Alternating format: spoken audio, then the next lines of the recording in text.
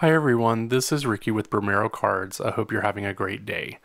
Today's tutorial is going to be on two cards that I made using the Gina K Merry and Bright card kit set that she came out with last month.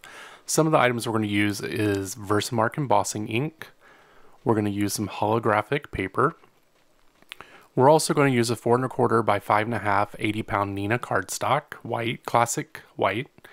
We're also going to use a 110-pound cardstock for the card base. We're also going to be using an embossing powder, embossing folder. You could use any one that you want that's winter-like. We're going to be using the Misty, some white embossing powder, your choice, any kind, it doesn't matter. And then we're also going to be using the stamp and the die from Gina K Stet. This is the ornament. Okay, so here we go. The first thing we're going to do is take the embossing folder and we're going to place the paper inside of the embossing folder. I'm going to run this through my Big Shot. We're going to put this on tab 1. Then we're going to place the paper into the embossing folder here. It takes me a little bit to line this up, but you can pretty much put it in any way you want. This is a thick embossing folder, so it only requires one plate. So I'm going to put this through on tab 1. And then we're going to go ahead and take that out, make sure it looks pretty good, and then we're going to move forward. The next thing we're going to do is going to stamp out our ornament for our card. We're going to get the Misty, and I'm going to place the holographic paper into the Misty, and then I'm going to use some anti-static tool powder to go ahead and get that stamped onto the cardstock. Do that in a second. Here we go. Okay, there we go. So you want to do this so that the embossing powder doesn't stick to the paper. We're going to go ahead and ink up the stamp here and go ahead and press that down. And I believe I do this twice because it may have not been a great impression. It took me a little bit to pull up the stamp if you saw that. But I'm going to go ahead and stamp this again. I think I got a pretty good impression this time, and we're going to go ahead and take it out and go ahead and put the embossing powder on it. I'm showing you here, you really can't really see this, but we're going to go ahead and do that. And then you see here, there's a lot of the powder that's stuck to the cardstock. All I do is take a brush and brush some of that off. Most of it's going to be taken away when we do the die cutting, so we really don't have to worry too much about it. Plus the cardstock is holographic, so it's not going to be too bad. I'm going to go ahead and heat emboss this. This is sped up because no one wants to see heat embossing in real time, really. And then I'm going to go ahead and line up the die. This takes me a few times here to do this, and actually once it gets cut out, it's a little uneven, but we still work with it, it's fine. As you can see, I took the tape there and put it on my palm so I could get it a little less tacky because we don't want it to rip our paper. I'm going to go ahead and put this through the embossing machine, or I'm sorry, the die cutting machine, and go ahead and get that cut out. So then I'm just going to take off the ornament here really carefully and make sure it doesn't tear, just in case. And then there you see that the ornament is cut out. The string is a little bit off, but it's not too bad. We could still use that. The next thing we're going to do is cut down the paper a little bit. We're going to cut it down to 4 inches by 5 1/4 inches. You can see me go back and forth with the paper. I just cut a 1/16 from each side so that, you know, that it's a little more even.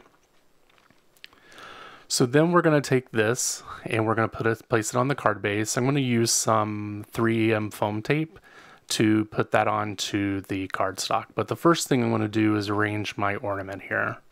So I have it where I want it to be. And now I'm just going to get some glue. And I'm going to glue that on to the cardstock. I probably would have done this a little differently. Probably would have used some score tape maybe for this. Liquid glue sometimes doesn't work on cardstock that's raised like this. So I just put a little time with the acrylic block so it can get stuck there, and it's fine. I have just enough 3M foam tape here on this roll to do this card. I was so excited that I didn't have to open a new one yet. So we're going to go ahead and place that onto the Nina card base.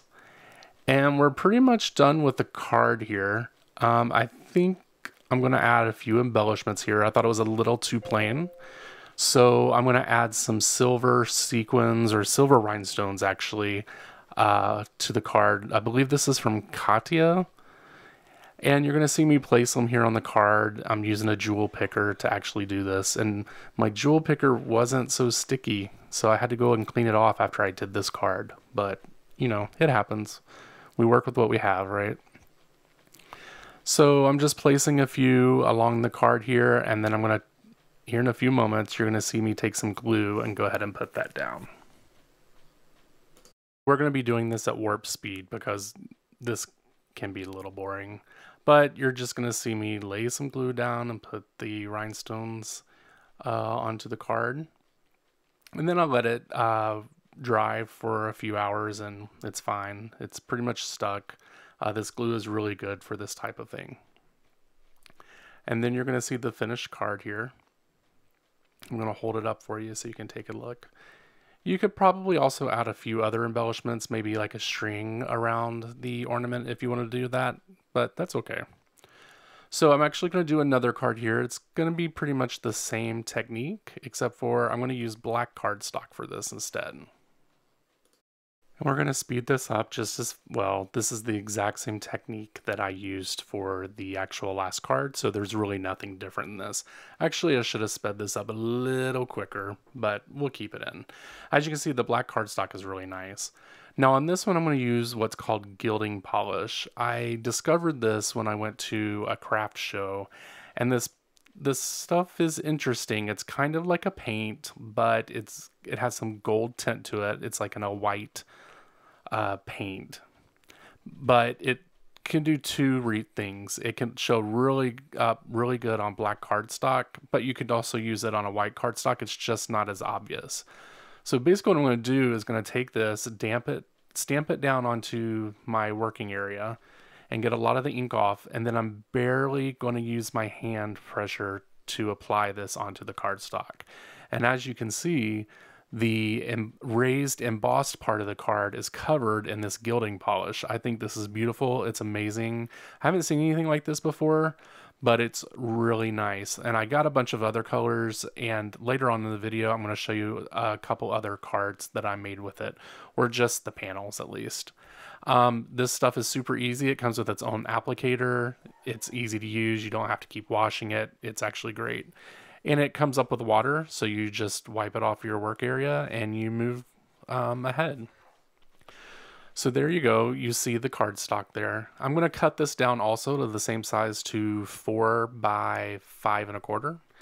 And then you're going to see me actually take this gilding polish and run it around the edges of the card so that I could give it a little bit of dimension, because I'm going to be adding this onto a top of a 5 1/4, or I'm sorry, 5.5 by 4 1/4 cardstock for the front of my card. So I needed this to pop out a little bit, and having those lines on the outside of the card really helps with this. So now we're going to put that to the side, and we're going to go ahead and stamp out this stamp again. Again, it's the exact same what I did earlier. It's just on black cardstock, and we're just going to go super fast through this. Ink up the stamp, move the magnet because I had it way over too much. And then I'm going to stamp this again. I usually always do it twice. My Versamark ink pad probably needs to be replaced. Some people say get re-inker, some people buy a new pad. I don't know which one to do. What should I do? What do you guys do? I think the price is about the same either way with a re-inker or a new pad. I think I'd rather have a clean pad. I'm going to use some Wow Glitter embossing powder here. And I'm just going to put a couple coats of that on here. And I think I did pretty good, and I don't think anything stuck to it, which is nice. And excuse me. And then we're going to heat emboss this really quick. I always do this from under the paper when it's a glitter embossing powder, so the glitter doesn't blow everywhere. I find this is helpful, and it actually keeps the glitter on the image and not all over your floor. So take a look at that. It's a little shiny. You really can't tell in the video, but that's okay. I'm going to do the same thing. I'm going to take the die. I'm going to go ahead and cut this out. I'm going to line this up. And this came out okay too, not too bad. I think it's better than the other one. It's a little glittery, you just can't tell on camera. So now we're going to start putting the card together, and you'll realize soon here that I get a little stuck because the card looks a little flat when I start putting everything together. But anyway, first thing we're going to do is use some liquid adhesive, and we're going to put this black 4 1/4 by 5 1/2 piece of black cardstock on top of the card base. I'm a person that doesn't really use colored card bases. I would prefer just to put the color on top. I'm going to set an acrylic block on that, and we're going to go ahead and start putting this part of the card together. And I had to bring out the big mama of 3 foam tape here, and you'll see me tearing it a bit. And then this is where I start noticing, oh, the ornament is a little bit, it blends in too much to the background. So here I decided to put a little bit more tape on it to see if it was going to help. And then I still noticed it just didn't look right. So I needed to add something to the card. So here you can see my fingers going a mile a minute trying to find out what I'm going to do. And the first thing you see me do is pull out some vellum, because that's one of the first things I always do. If I need to break up the card somehow, I'll put vellum out. But that didn't look right, not with the dark cardstock and the gold. So what I decided to do is go with this red cardstock that I believe this is from My Favorite Things. And I'm just going to cut a thin layer of this. Or, I'm sorry, a thin strip of this. And then I'm going to place it on the card. And you're going to see me go back and forth here trying to figure out where exactly I want to put this red strip. But it does break up the card enough to actually, for me to go forward. I probably could have used something else if I had time to look around, but I did not have a bunch of stuff laying around. This is just a piece of scrap paper that was right next to me, actually. So you're going to see me here putting on the strip. I keep losing where exactly I should put it. And I put some runner tape on it and all the way across it so that I could use the back of it to go to the back of the card. And then this actually breaks up the ornament from the card a little more, and you can see that it's an actual ornament. So now you're going to see me put in the foam tape here. I got a little crazy about it and I cut out some thin pieces, but I really needed it to pop up off the card. So I'm going to go ahead and place that on there, make it just right. And we have that part done. We're going to go ahead and put the 3D foam tape here on the back of the card, and then put that onto the card base that we have. I'm not a person that usually puts sentiments on the inside of cards, so you won't see me do that a lot, but you know, that's just my personal choice. I would rather just have, you know, just a plain card so someone can write in there. Here, you're going to see me put in the exact same way on the other card. I'm just going to put in some sequins onto the card the exact same way. And I believe I skipped forward a little bit of this.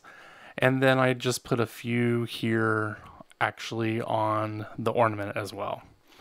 So I want to thank you very much for watching this video. I'm sorry I haven't got a lot of videos out lately, but I'm going to try to work on that in the next few weeks so we can get a couple more out for you before grad school starts again. Here's the finished card. There's a little glue still on the ornament, but that'll dry clear. I'm going to pull the white one over also, and so you can see that one, and then a picture of both of them are going to be here. And here you're also going to see some card panels that I made using that gilding paint, or gilding wax, or gilding polish they call it. So thank you very much for watching.